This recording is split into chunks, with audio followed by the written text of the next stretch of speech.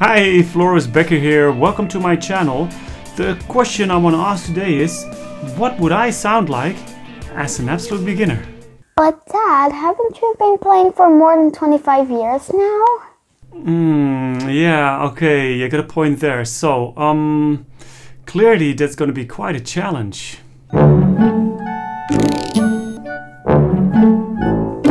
Let's play on a left-handed guitar. So clearly this is a right-handed guitar, but I restrung it to be a left-handed guitar for the sake of the experiment.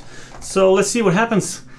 I haven't played a left-handed guitar ever in my life, so I'm not going to expect that much from it. First the E chord.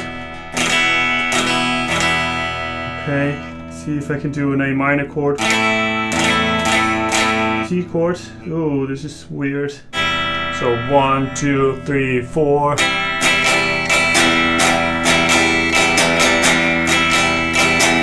Strumming hand is all over the place, as you can tell. Let's try the A minor pentatonic.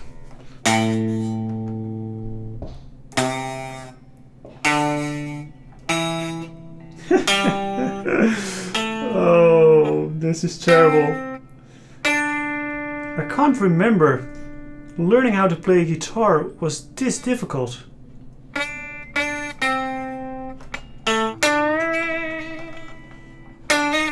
Oh. Woo. And now, as a comparison, I will play some lines on my right-handed guitar.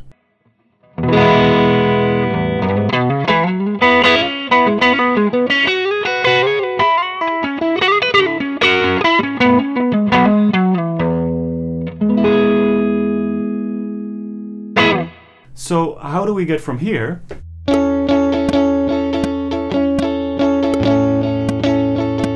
to here?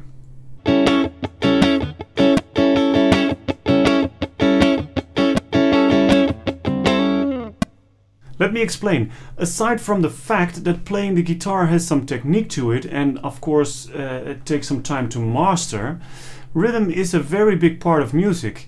First, you have to know the rhythm, and second, you have to learn how to play that rhythm and play it tight.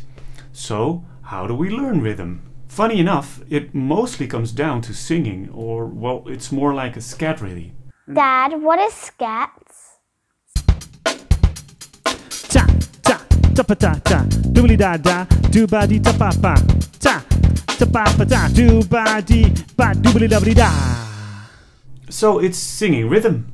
We play the guitar with our hands, but we control our hands with our brain, our mind.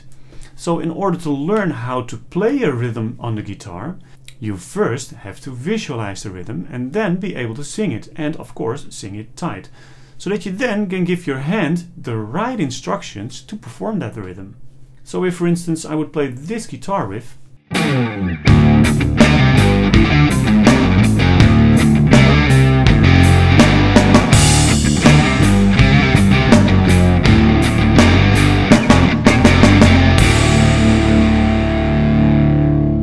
it would sound like this in a scat.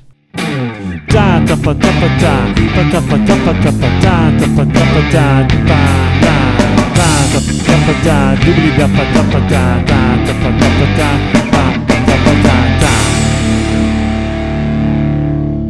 When I ask a student of mine to perform a rhythm reading it from score, they most of the time start to play immediately, like so.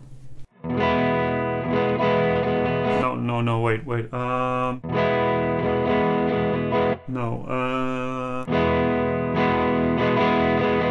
No, let me do it again. Wait, no, that's not it. Wait, I can do it. Recognize this? So then I give them the following task. First, over a rhythm click, you start singing the rhythm full length, and then right after, in the same pulse, you sing the rhythm while performing the rhythm on your guitar like this.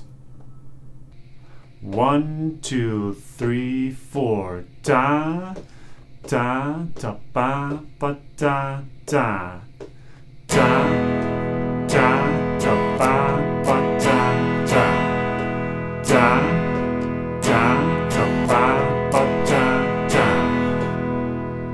This works almost every time, and most of my students are able to play the rhythm right after singing it.